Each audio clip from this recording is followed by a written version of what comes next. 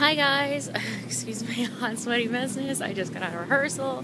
I'm walking through downtown Crossing on my way to go meet Ashley and Ashley at Silvertone, where they're eating mac and cheese while I was at rehearsal after I picked them up from the airport.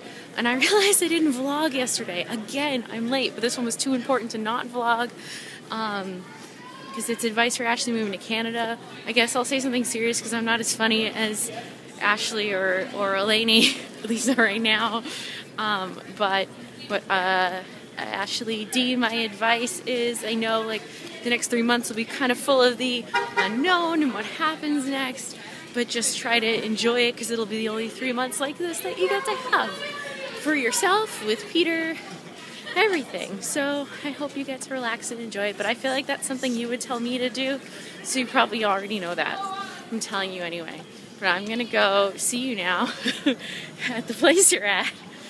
Okay, bye.